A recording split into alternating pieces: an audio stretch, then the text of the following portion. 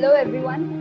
Welcome to yet another video cast of Lemnis, where we talk with global thought leaders from space of marketing, digital transformation, communications, data, and Martech strategy. I'm Shalaka. I'm part of the customer success org at Lemnis.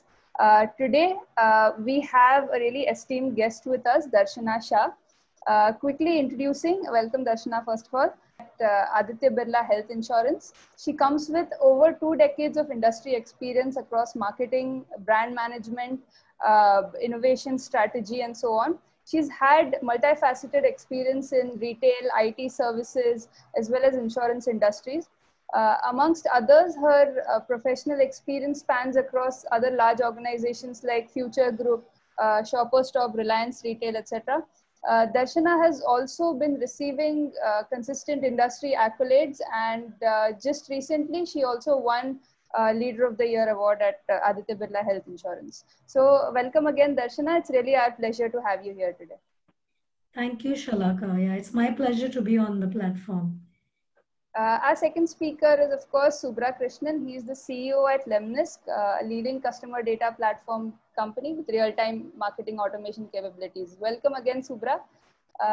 So diving straight into our topic for today, which is customer data at the heart of Martech strategy, right?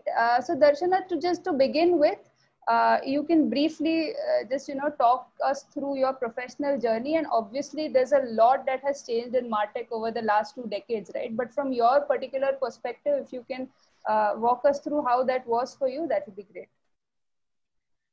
Yeah, thanks. So, well, when I started my career around almost 21 years back, and marketing obviously has been accidental. It's not that really I decided to do anything as marketing. Coming from a Gujarati business family, the whole idea was that eventually you're getting married.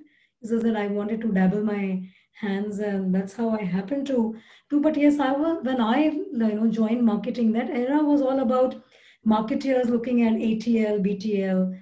That was a time when all your TV was very the hot and sexy. Every marketer wanted to do a TVC, and that's a time where the entire marketing world was around driving your large messaging, more branding, but and more generic, more about the product, more brand proposition, but through ATL, which you would do TV and radio, outdoor, those kind of large screens, and that was where you were, and print, of course. So that's the world when I started. I had been a long duration in retail. So retail was also very print heavy, a lot of offer driven and all. And so initial years, it is all ATL, BTL, printing, those kind of things. So last decade is when you've really seen things moving, and how, which is when the last 10 years where things have completely changed. You suddenly data became very big. Big data analytics was the buzzword 8-9 years back, and that suddenly became very important. And how much do you know your customer, and how do you start looking at that customer as an individual and not like the whole generic spray and pray sort of methods. And suddenly then, of course, after that, one after the other, big data and then analytics, and then came the entire world of digital. Digital has completely changed the game and made it more, so the whole world became very fragmented. Media became very fragmented. Lots of channels. Even if you're doing media planning, the whole D2H came in, and all of that started coming in. Media, and specifically with the digital, the entire game changed. The kind of KPIs that you were looking out, the kind of measuring matrix changed, and with digital came so many other mediums. So I mean, literally, we were doing large screens, 30-second, to now the screen is almost the phone in your hand all the time. Your second digits have come down from 10-second Facebook, thumb stoppers to 6-second YouTube bumper ads, and in all of that you have to give your messaging. So obviously you can see the entire lens changing for a marketeer, that what we used to do and what we are doing currently. So much of different kind of planning tools. Of course, what's exciting and interesting, there are many marketing or Martech tools that was available earlier. We didn't have so much. You were looking at the TAM for this thing, and your standard newsprint had its standard this thing. So it was not that you were looking at so many other matrix or so many tools.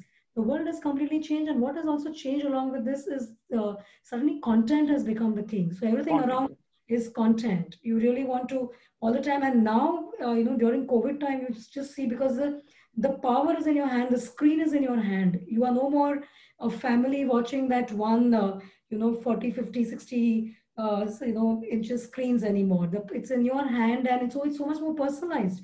Today at home, and specifically in this COVID time, what I am watching on my screen and what my husband is interested in, what my son does, 11-year-old kid, is very different. He wants his, and that is how you see the whole OTT platform coming up.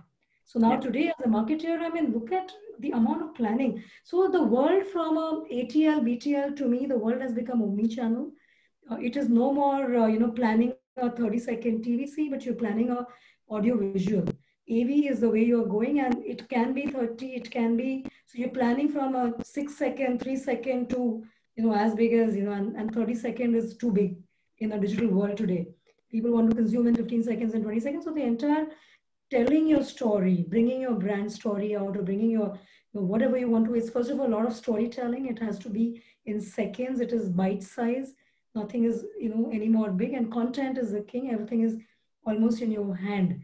So it doesn't matter what you're doing. All it's just the world of AVs, and that's what people are consuming. So yes, it's very interesting. The world has changed, and so has so much more in technology. And for us, I would say that customer data on one side and content on the other side. So the relevance, personalization, and relevance is the key today. Yeah. So yeah, that's the world we're And living in. Yeah. Darshana, you've also had a sort of you made this very interesting sort of shift from retail into insurance, right? So looking back, I think in these 4 or 5 years, of course, a lot has evolved. I think like you rightly said, digital is exploding, and I think we've seen a big shift in the last 5 years alone, right? So just in terms of how, for example, maybe if you could compare, contrast the motion and the cadence of the retail industry from a digital marketing perspective versus, let's say, what happens in insurance, and where do you see similarities and where do you see some of the differences? Any thoughts on that? Oh, yeah, big time. It was a big mindset shift for myself, the entire lens. Because see, retail marketing is all here and now. It is all about consumer. Consumer is eating and breathing in your stores. It's also very hyper local. It's all about a catchment game, and you're constantly seeing what's on the shelf, what they are buying, Yeah. what more, one more in the basket, and obviously you're running your loyalty program, so a lot more on data modeling, RFM, but everything is about the consumer directly. And you want consumption, you want abundance, you want them to Yeah. keep coming, and you want them to keep buying, and so it's a very different game. Whereas and Yeah. suddenly when I came to health insurance, my complete that thinking is the health insurance industry is first of all driven by intermediaries. So you're not reaching your end consumer directly, you're going through all your channel partners, and it may be a bank, it may be your own proprietary channel. So first of all, to know about your end consumer, you are driving it through an intermediate, and you have to keep training them to reach out, to what a proposition you want to speak about. So that was a big game changer for me to begin with. Also, the other thing is that in insurance, it's not a tangible product; it's an intangible benefit. Yeah. What you are buying for your future protection, your future peace of mind, and a product that you are buying which you actually don't want to use. So it is almost a buy and forget category. You buy that, and you put your envelope, or you don't, most of the times don't even open the health insurance, the packet that comes, the policy docket, people don't open, they put it in their locker because obviously you don't want to be hospitalized. So it's an entire different game suddenly that you are selling something which is intangible. People don't want to open it, people don't want to use it. Unlike in retail, you want them to keep buying, keep coming to you. So you're constantly creating contextual events in retail. Contextualization is very, very important because then you are celebrating days and creating. So a lot of retail created days, right? All these Mother's Days and Women Days are actually a retailer created excitement, including the Valentine's Day. And similar, but in health insurance, the entire category changed. But the excitement with us is that we are also focusing a lot of health in health insurance. So we are also trying to drive engagement. But yeah, that's been a huge difference from me. That's something where you're driving abundance. Here, there are many things that you have in a policy, but you don't want to talk. a lot of anti-selection. So you don't want all kind of customers coming to you. You want the right profile of customers coming to you. So the game completely changes. But what commonality I do see both in retail and in health insurance, the obsession about customer, the obsession about knowing your customer. So definitely, and that's why looking at data and deriving insights and looking at segmentations, because that remains common both. Now, whether I was doing Yeah. RFM modeling and what more in the basket and stickiness and in the loyalty to your, and I know one of your segment was around data and analytics. And so the data is the power that we have as health insurance, because everything that I can engage with that customer is by understanding the behavior, the data, the medical history, the behavioral, insights, the digital behavior, the mindset. So that entire Yeah. thing, I mean, I think to me that remains the same. Yeah. So, Got it. Darshana, the data part, I mean, I would like to sort of focus over there, because that's all the more important, right? When you mentioned that the industry is so fragmented in terms of the value chain, a lot of the data is owned by others, as against, you as the health insurance provider. So then it's all the more important for those one-on-one meaningful relationships to get formed. And at least at Lemnis, we believe that starts with owning the customer data, right? At least starting with a foundation and then building ground up. So one thing we would like to understand from you is, what is that foundational strategy and how are you trying to build it up at ABHI right now?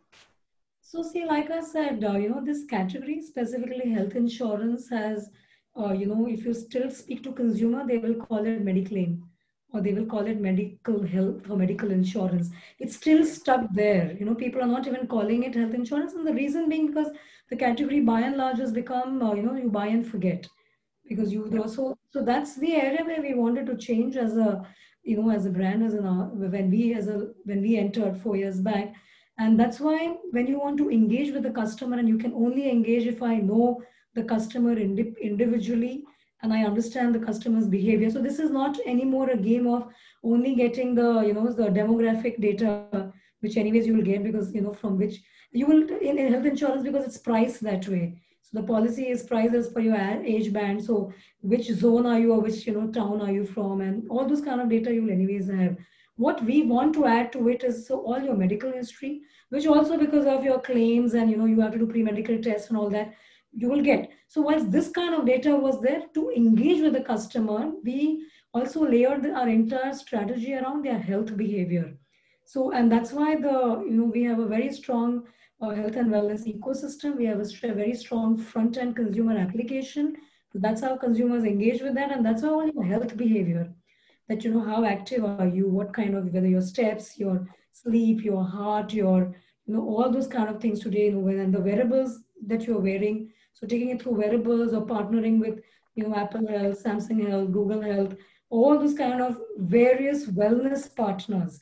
And we have so much more. So your physical wellness, your nutritional wellness, your mindfulness, and this is the areas that we play, your mental wellness. And this is where we do capture data, obviously with customer consent. And that is how we look at customers. So the behavior is now not just anymore another health insurance behavior, keeping just your demographic or your psychographic, but it's a understanding the consumer individually as his or her mindset and their behavior and their digital consumption on top of it. So we also have partners through which we understand the shopping behavior, their mobile behavior, their travel behavior, all of that. So all of that put together now is so much more rich. So today I have not just your demographics and your psychographics and your, now I also have your digital behavior, I also have your medical history, I also have your health behavior. Now keeping all this in mind, so that's why of course customer data platform is very important, because if I have so much of data, which means I need that one view of a customer and the right triggers, that how do I become relevant, what kind of communication will I, and how do I engage, because engagement is a big thing for us. So in an entire customer life cycle, the lifetime value, we want to keep engaging with them, and not just when you buy my product and when you claim or renew. These are not the only 3 stages, but throughout, how active you are. So we do a lot of work around keeping a customer active and healthy. And there are tools that we have created, a lot of our proprietary tools, and we keep engaging, giving them reports, giving them insights and, guidance how to stay healthy and how to stay active. So for this entire engagement, obviously, so we need data, and that's where, that's how we are working differently.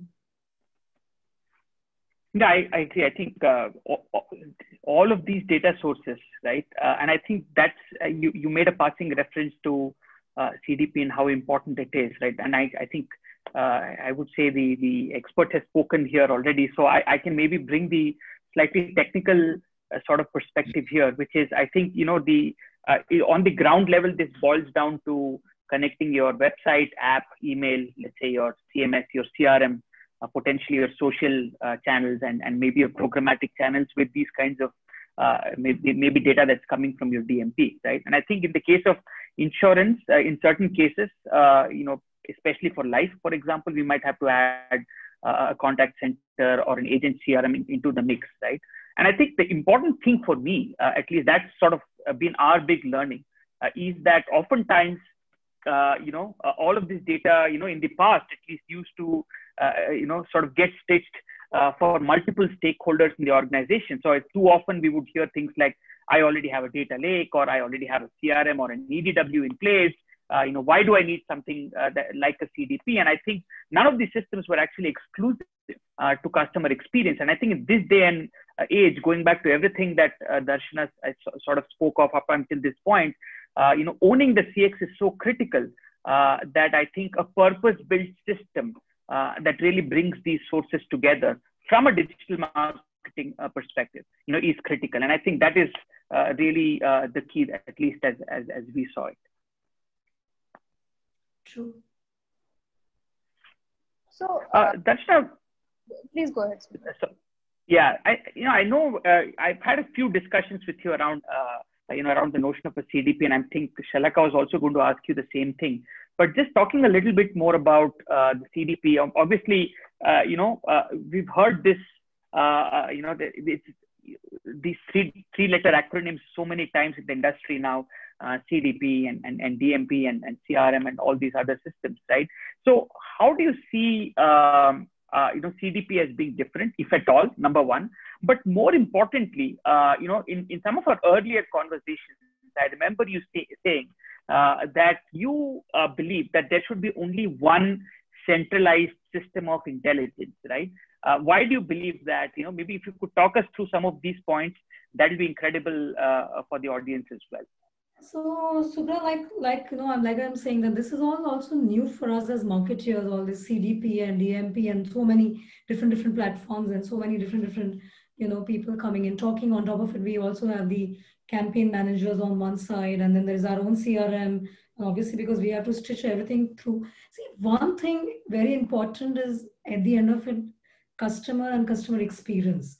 And so the customer moment of truth. So what is important to me when I look at it, that when we have done the entire customer journey, we've designed the entire customer journey, and we've spent a lot of time doing the inciting, understanding the customer pain points, creating customer moment of truth. And we've stitched the whole journey. And obviously that journey has been managed by various stakeholders in the organizations, which is one internal part. And externally also, you are getting at different moment of truth, different kind of data of the consumer behavior, because the behavior, what I'm getting at onboarding, what kind of data I get when a customer is starting to use the applications, his health data, his or her health data, the claims data. So there are various things coming in. So that's why as a marketer, it is very important for me to, when I'm segmenting my customer, it's very important that when all of these data points have to come together, and that's why I do believe there has to be one, the data lake, or the one entire CDP platform, like the, customer data platform, which is giving me that one consolidated view as a marketer, so that we understand what are the kind of segments of customers and what are the micro segments, what are the micro moments that are coming out. And at the end of it, like I said, also because health insurance is a yearly renewable product. So, so we have to know, and we want to engage with the customer during that entire period, also want to help and manage their health. So it's also important that when I'm interacting and engaging with the customer, so we, like for example, when we're onboarding the customer, how much time does it take when a customer is coming on our website, going on the quote journey and suddenly dropping off? Then there has to be a caller who's calling up. So all these kind of touch points, and has to be real time today, has to has to come in play, and everybody who's connecting to the customer should be able to see what was the last, where did it drop, or what was the last issue with the customer, and to pick it up from there. So today people don't have, and there's so much more competition outside. People are bombarded all the time, and one thing as consumers that people don't have patience anymore. Look at what also in COVID, because everything is on your fingers, right? You can start tweeting if you're not happy about something. You can start putting on Facebook. You can do everything today. So we all are living real time, and if this is a consumer behavior, consumer is impatient. Consumer wants what he wants, and he is very clear that what you give me has to be the experience that I'm looking out for. It has to be relevant to me, not to everybody, but just me. So obviously, how can you do something like this if you're not aware about you don't get the customer view, you don't understand the customer likes and the moment of truths and all those kind of things. So to me, that's why this is very important, that it all comes together, and so we can create some very relevant campaigns out of it, communication out of it, or basically and be there when the consumer is with us. Keep them more in our environment, create the stickiness, and that's why personalization. Today, nobody likes to be called as dear customer. I have to talk to you as a dear Subra. I have to know Subra very well. I have to know likes, your health behavior. If I am saying that I manage your health, then I have to know about you. I have to know about your health. I have to give you relevant guidance. So we also have a lot of paramedics. We have wellness coaches and health coaches. So on this data, they actually call up customer, they talk to them, they engage with them. They give them the entire health and wellness counseling. So if I have to do all of that, obviously one has to have all of these things coming together, and different kind of views for different teams who are managing the customer. So I think that's why it is very, very important today. Got it. Actually, Darshana, one of my next questions was going to be, with the entire stitched customer data, and of course that slowly and gradually builds up, what are the kind of marketing innovations or the different kind of business use cases that you probably want to try out in the near future? But I think you just covered a host of those. And at Lemnisc also we see a lot of cross-functional use cases across marketing, some even around product adoption, triggers to CRM, and then signals back and forth, so on. So before we sort of go to the next section, anything else you wanted to cover, Subra, before we jump to the last? No, I think again, Darshana's viewpoints and sort of use cases were so spot on here. And I think if I were to latch on to one of those points that she was mentioning earlier about customers today having that option of potentially going on Twitter and maybe just talking immediately about things like that. I think that is where something like a CDP or having that sort of real-time view into your customers can become so important. Like for this customer who might have gone and maybe ranted about their experience, it's for example important to stay in touch with them all through the rest of their policy term, for example, like, and maybe 60 days before a policy expired, or 30 days before, when they start researching, or when they're thinking of renewal, what can we do? How can we make sure that if they're searching for any competitive sort of plans on Google, can we actually bid higher on them, or make them some sort of an offer, placate them in some meaningful fashion, and sort of try to bring them back. So I think those are all, to really be able to do all these things in micro segments. That is the key, according to me. Yeah. And also, to be very candid, it's not that I have all the answers. We are also discovering. We are also meeting partners, and we are also trying out stuff we are doing, because there is so much out there. Even in fact, the Martech is also now so many tools available, and so many of these 3-letter words that we are also figuring it out. So it's not that I have all the answers. We're also learning as we are, moving around. But one thing I know very, very well, that customer experience matters the most in this category. I mean, it matters in all the categories. And today, because customer is constantly bombarded, and it is all bite-sized time that they have with you, you have to capture that micro moment, and you have to be relevant to get the customer stickiness. And that's why all these things are very important. But yeah, we are learning. We're also and simple things like like the other thing that I noticed was, like, and I think you touched upon that as well, is, for example, does the agent or the contact center or whoever is trying to sort of close the transaction? Do they have all of the behavior that the customer exhibited on the website? Because those little things matter to be able to walk into a conversation with the client and with a priori knowledge of not just the plan that they've expressed interest in, but potentially other plans that they might have researched, right? Or anything else that they might have done on the website, to look at articles they might have read on the website, to be able to factor all of that into the conversation, is so incredibly insightful from a customer experience perspective as well. So I think that also I remember you touched upon, right? So and yeah. also what happens is it empowers that, the end user who's talking to the customer. It makes a lot of difference when the contact center agent is talking to the customer, or the renewal agent is talking, or it's a claims, or my care manager is talking, or it could be the wellness coach. If I am aware a little more and I have, then the engagement and the connect with the customer is much more meaningful. Yeah, exactly. They feel more empowered with the knowledge, and that's why the experience. So that's why, like, let's say now if I'm buying, I enjoy shopping from Amazon, because when I speak to them, I find the guys are much more empowered. They can exchange, they can take returns fast, even if it is against the policy, and that kind of empowerment will only come if they have the customer data behavior. I'm sure something That's about the heart of it. Yeah, so they know it. So that's why they're empowered. I think that's what makes a difference. Yeah, Amazon's customer obsession is legendary. I mean, it's built into everything they do, actually, right? Yeah. And if you have to be a customer obsessed organization, which we are working towards, if customer is first for us, that means your last mile guys have to be empowered. And you can only empower them if they have the awareness and the data point of the customer they are interacting with. Otherwise, there's no other way. It will always go back to the hierarchy, and you will always have that kind of a chain where things are always delayed. Yeah. And today customers don't have patience for that. Exactly. Yeah. So yeah. And talking about patience, we are just starting to come about outside the pandemic now.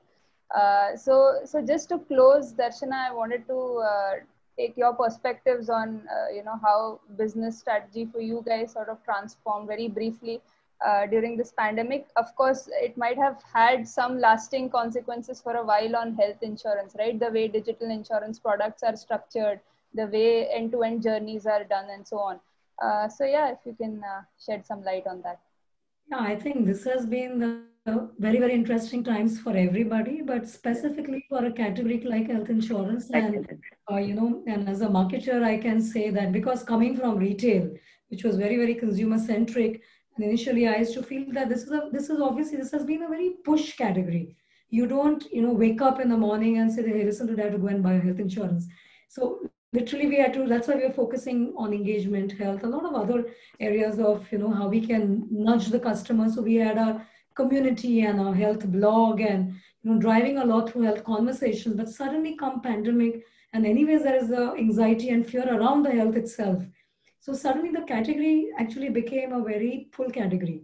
Because today people are waking up and realizing that, oh my God, because I don't know what can happen to me or my family. And then we keep hearing on the other side about the insurance and the medical covers and how much they've spent at the hospitalization if you've got COVID. So people are now waking up and thinking that, am I adequately covered? Do I have adequate health insurance coverage for my family? Or I don't have and I need one. So it's great time for a marketer, obviously, because it's a pull category suddenly, which was very much a push category. But yes, having said that, we've also learned a lot through, because this thing happened, the whole lockdown happened, which was on big months for us. For JFM is very big, Jan, Feb, March. The period of, the sales that we do, and Feb, March, and literally an entire industry coming to, everything coming to a pause in your highest peak month, which is unheard of. And you're not even prepared of something like that. So obviously walking through this entire journey and obviously creating a lot of digital assets for the customers, for our advice. Like I said, intermediaries is the one through which we deliver our promise to the consumer. So to create an entire digital assets for them, whether it was a distributor app or whether it is self-servicing for the customer, entire digital journey end to end has by itself been, a challenging task. And obviously, so everything got prioritized. The other thing, what we did very interestingly, because earlier on as a brand, like I said, we were empathetic and we were looking at consumers' health. And this is a time when we kept hearing from customers stress, anxiety, fear of unknown. don't know what will happen to me or my family if, if we get COVID. So a lot of mental wellness, a lot of, depression and all that started happening. So we created this entire Facebook live property called Health from Home, where every day, so we launched this on World Health Day in April, and every day, we used to have physical fitness trainers coming in, nutritional trainers coming in, mental wellness, professionals coming in, and doctors coming in. So doctors talking to senior citizen or women who are pregnant, to kids, various things, round every day for 6 days in a week. Yeah. We did that continuously for 4 months, and we used to have a lot of people coming, asking, engaging, which became more meaningful. So this was a time when we were not pushing products. We didn't want to be a brand who was, trying sales, because consumers are obviously not looking at sales. And they wanted a partner who would sort of empathize and understand. That is what we all were looking at that time. So similar, so those kind of things we've done. We've nudged them, taking care of them, being there out there. I mean, looking out for them. So a lot of these kind of health from home properties, and a lot of partners, including celebrities like Aditya Birla, Luke Coutinho, Mickey Mehta. A lot of them we've done. So that we created content again, got them to engage with us. And now we've in fact launched a new thing which is called Sehat Ki Nahi Aadat, because we've also realized that in Unlock also, it's not as open to go all out.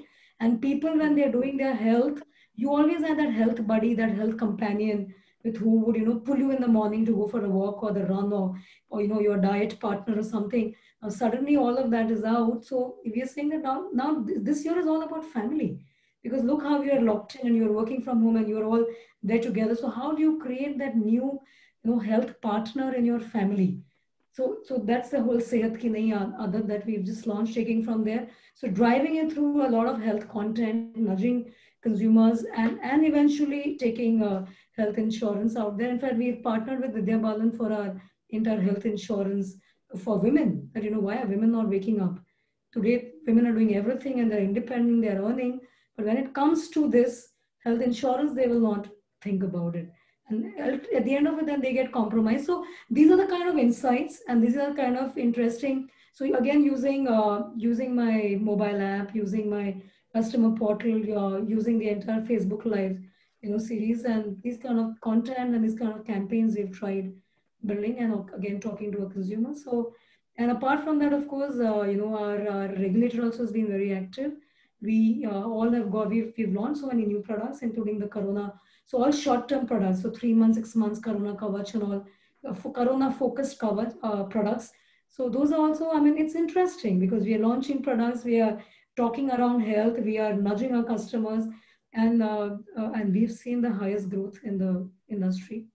So we are growing at 70% plus. So I think all this is helping us for sure.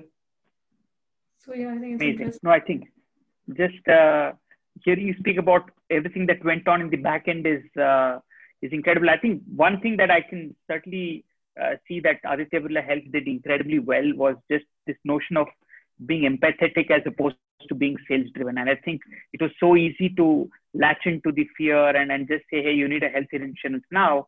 But I think the perspective of we're here for you and let's talk through this together. I think that I think it's no wonder that you've gotten the results that you've gotten. So yeah, congratulations on that. Yeah. Thank you so much. Yeah, so I think we've pretty much covered everything. So thanks a lot, Darshana.